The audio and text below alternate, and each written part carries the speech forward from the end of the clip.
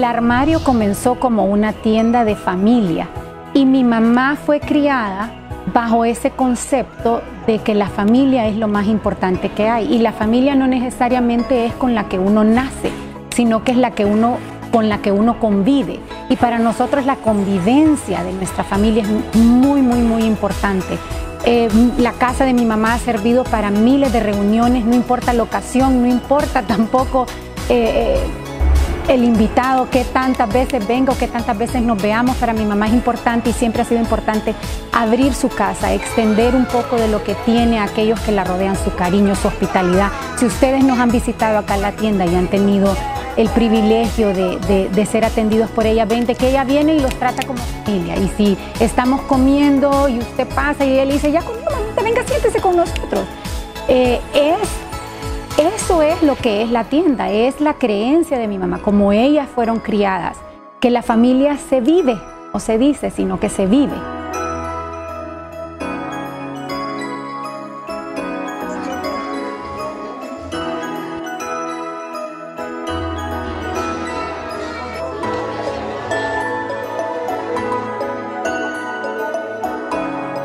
El poder conectar con no solo nuestros empleados, sino con nuestros clientes, siempre ha sido nuestra forma de atender, nuestra forma de vivir. Si usted es un cliente, por eso si el cliente entra y anda buscando un arreglo, no simplemente, bueno, sí, lleves esto.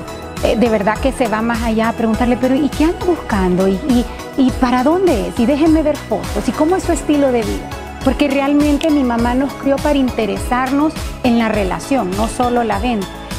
La relación con nuestros empleados va mucho más allá del trabajo, o sea, es una convivencia muy linda, son en medio de risas, de alegrías, de anécdotas, de regaños, de loqueras, pero logramos hacer eso, y logramos hacer eso con nuestros clientes. Creo que uno de los grandes éxitos del armario es que hemos logrado transmitir nuestra fortaleza de comunidad.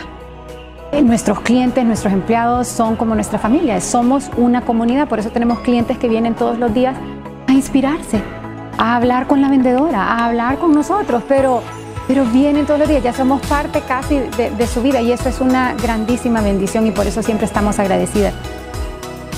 Quiero animarlo en esta época a que usted, si no es parte de una comunidad, búsquela. Ábrase. Incluso Jesucristo, nuestro Señor, el Hijo de Dios, escogió venir al mundo y nacer dentro de una familia. Antes de comenzar su ministerio, escogió sus 12 discípulos. O sea, Él escogió vivir en comunidad.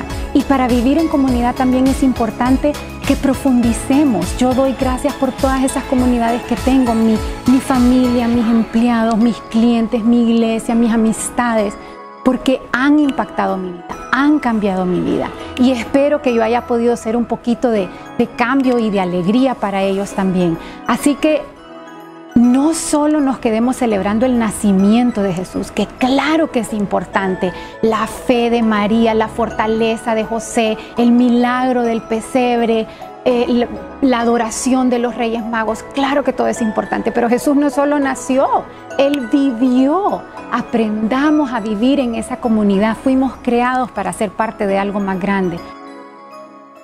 Quiero tomarme la oportunidad para, en nombre mío, de mi mamá, de mis hermanas, de nuestros empleados, darle el mayor agradecimiento a ustedes, nuestros clientes, los que nos ven, los que nos visitan. Mil millones y millones de gracias y de bendiciones para ustedes. Gracias por sus likes, gracias por su seguimiento, gracias por sus comentarios, sus preguntas, sus dudas, sus visitas. Gracias por su confianza y gracias por permitirnos entrar a su mundo.